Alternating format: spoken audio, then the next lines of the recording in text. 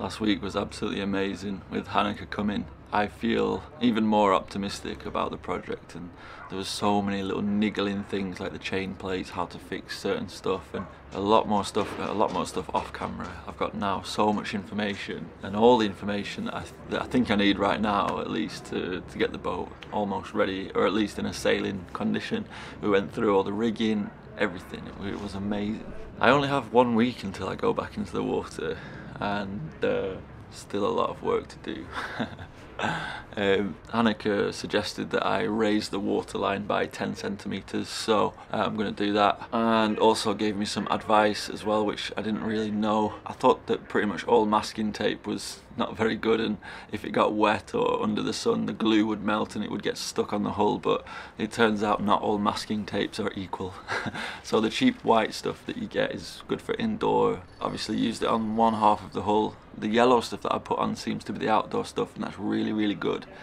And yeah, I've been out to get some new thicker tape, and also Hanukkah told me the technique to do it, because I was putting little dots on, we were measuring it from the top. You can do that, but actually it's actually really good to do it by eye.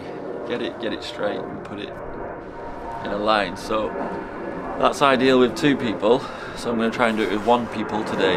Essentially what I need to do to get into the water and for the boat to be, you know, safe in the water is to raise the water line, sand back the top coat, prime the exposed bits of fiberglass below the waterline, then paint the anti-fouling. I also need to put the rudders back in place with the plastic spacers, also relash the beam. Oh yeah, and the beam. I really need to fix that beam. I want to put the beam back on the boat before I go back in the water. So yeah, the beam, the bloody beam, I forgot about the beam. Alright, I've got something like today, Tuesday, Wednesday, Thursday's video editing day, Friday video editing day, and a little bit of work, so I have 3.5 days. Yeah, Monday, Tuesday, Wednesday, half of Friday, 3.5 days. This is going to be intense. Hopefully I'll have some helping hands as well. We'll see. Okay, let's crack on.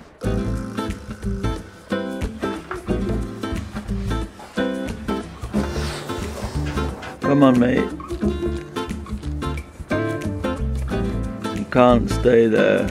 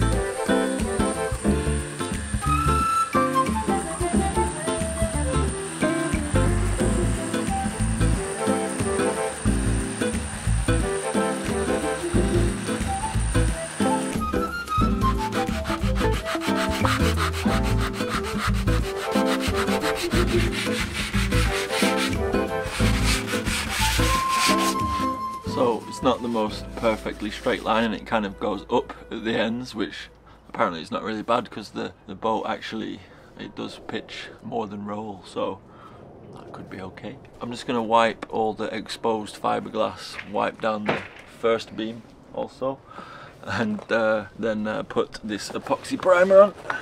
Just Epiphaner's epoxy primer, and yeah, super hard stuff. I'm trying to prepare enough things so that I use the most, get the most out of this paint. It's something like it's either 25 or 35 euros for 750 milliliters, and that should cover about 10 meters squared per liter.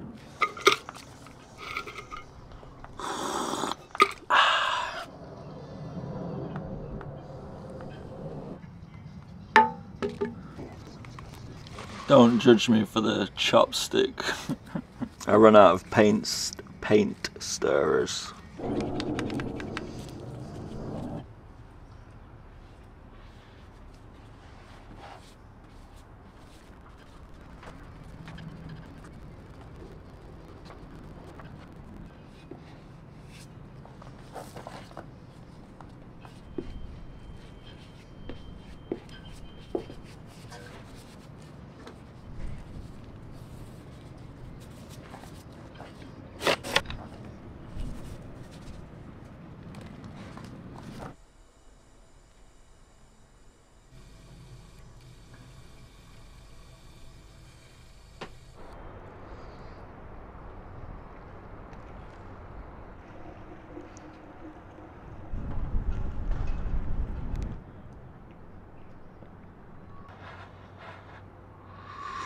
Yesterday was really productive. Sanded, primed, taped, waterline level raised. Today I'm going to buy some anti-fouling, so that's going to be a bit of a wedge out of the old bank account. Get some black anti-fouling, and I also want to get hard anti-fouling. But yeah, it was funny last night, whilst I was priming everything, because I had a full can of paint, I also painted the beam as well, pretty shoddily, but it's you know, it's a layer of epoxy primer on there, you can't go wrong. And I spilt the paint can onto the deck, and loads of paint came out, maybe a third of a tin or something. And so instead of cleaning it up, I just decided to spread it. The surface was not prepared, it was a little bit dirty, probably greasy, and so I thought, well, it would be a fun little experiment at least to see what happens if you don't prepare a surface. The paint was incredibly thick, and we had some dew this morning or last night, some condensation, and basically the paint's bubbled up. Whether that's because of the moisture, because it was laid on quite thick, or whether it's because there was grease or something on the surface. Either way, that's proof that you should always prepare all your surfaces. Everything else, the paint, where I painted it, below the waterline, it's all good. And on the beam, when I spread it out properly and used acetone and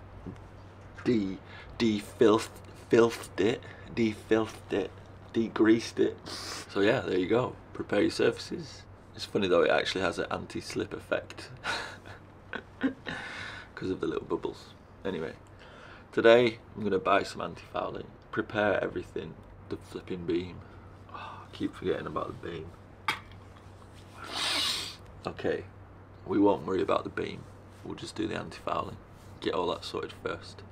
Hopefully some beam fixing people will come. One on here, isn't it? And one on the other side, so you only need two. Yeah. Okay. Oh, it's only tiny. So tidy.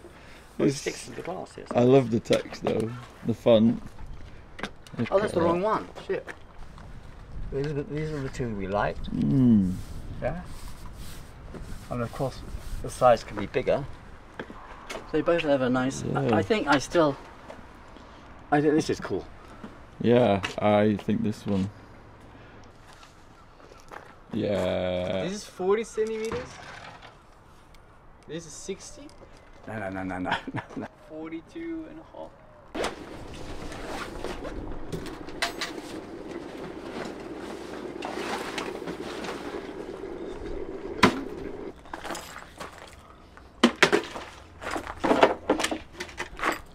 It's now 7 PM. I've spent the whole day just cleaning the old paint dust off the boat.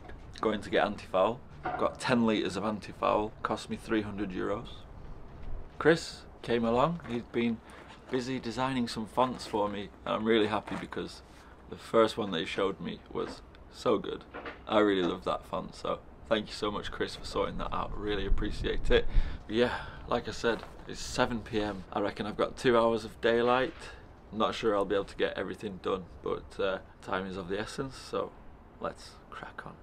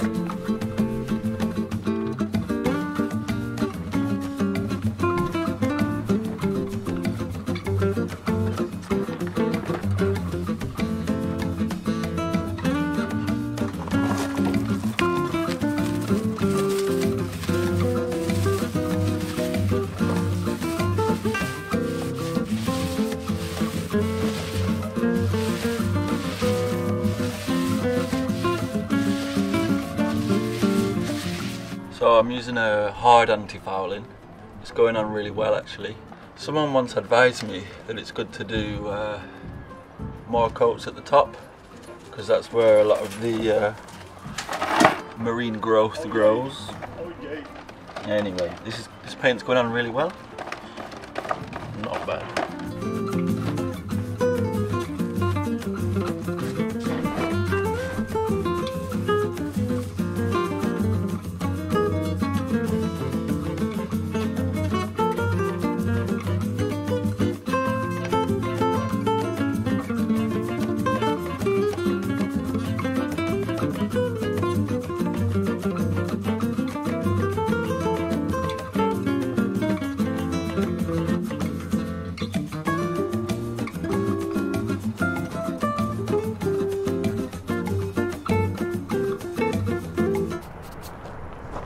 So it's 8:30 PM now, so it only took me an hour and a half to anti-foul.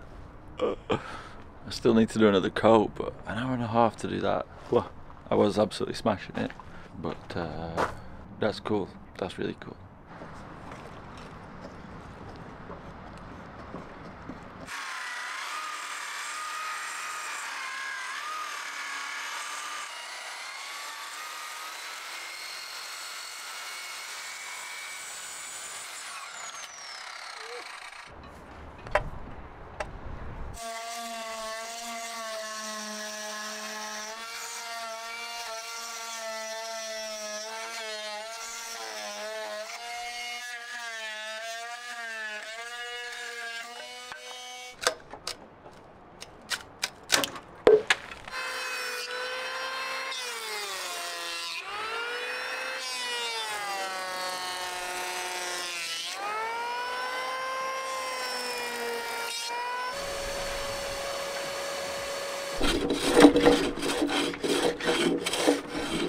If we can clamp her down.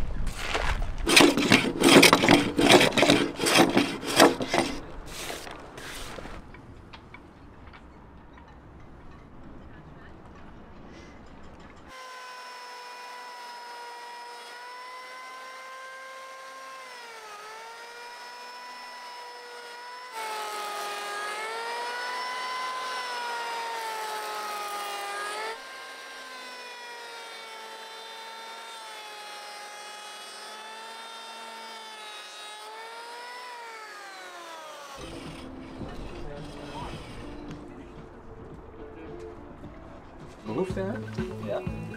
Ik heb bootjes gehad. Ja. Dat was ook de werkelijkheid.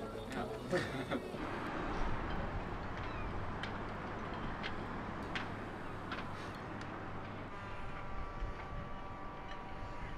So I did a bulk order of lashing rope for the beams because my friend Dan also has a Warham Catamaran and we need 200 metres of 8mm rope. So I've put in an order, we've bought it together, got a 20% discount. I'm going to go pick it up.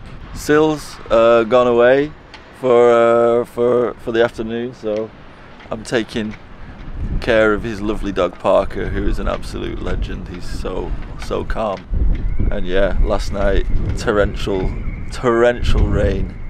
The weather now, it's getting autumnal, it's getting cold. I don't know where this summer's gone, but it's gone. It seems.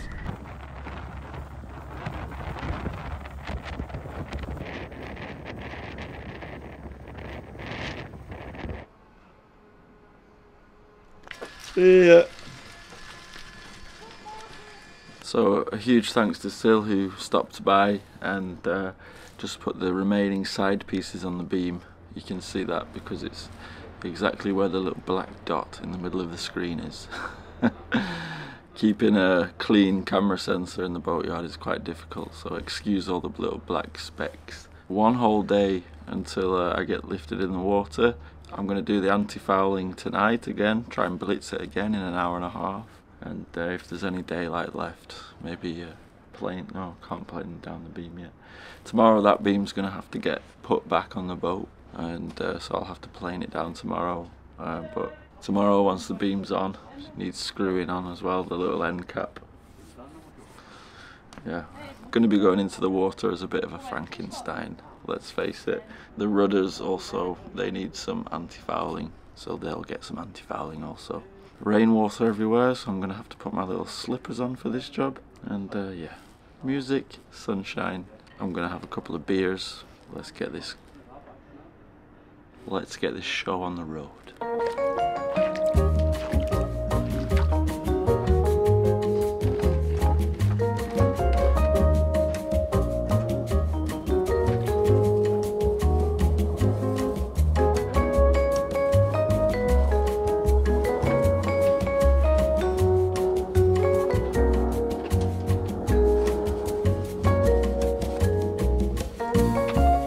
I think on this occasion the beer was not a good idea.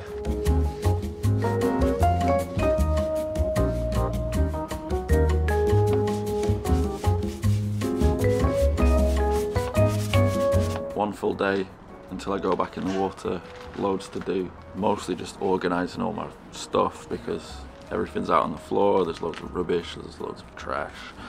And need to put the rudders on, need to plane down the beam so that can fit in the slot, and yeah, lots of other stuff.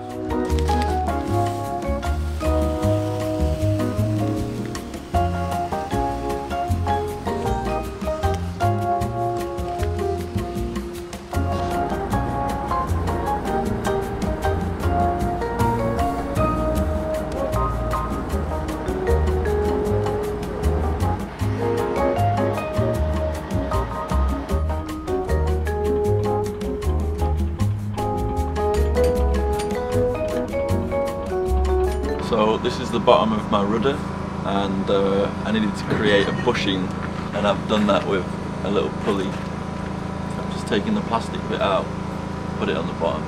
This is just to keep this little pintle thing in place when I pop it down so it doesn't go over the shaft. I'll take that off, put a washer and a proper nylock bolt on it, and that looks pretty good to me.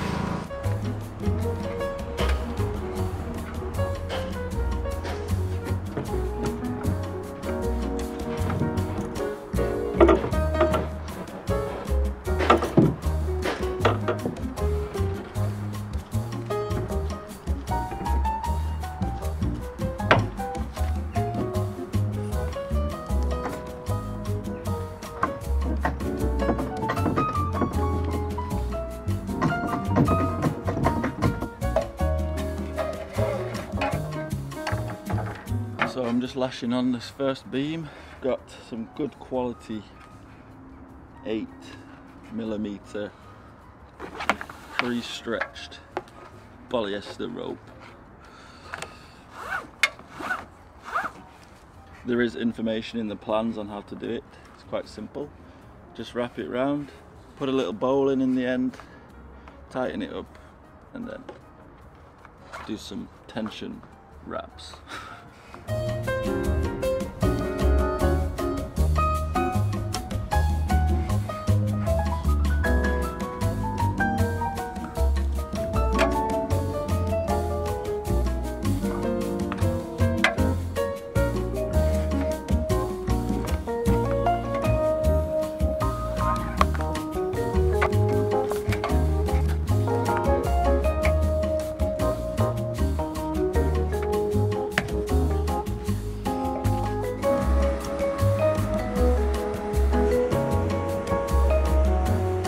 It's moving into the water day.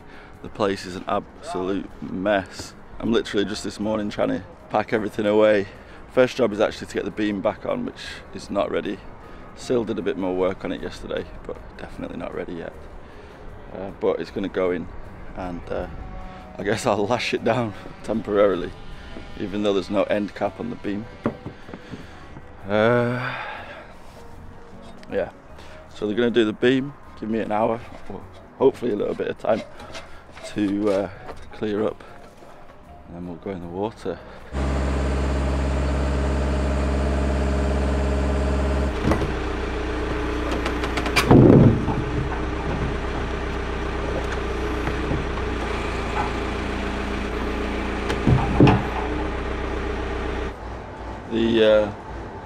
The beam needs planing down more. It doesn't fit in the trough, so it's a little bit wonky. I'm just going to put a lashing on it anyway.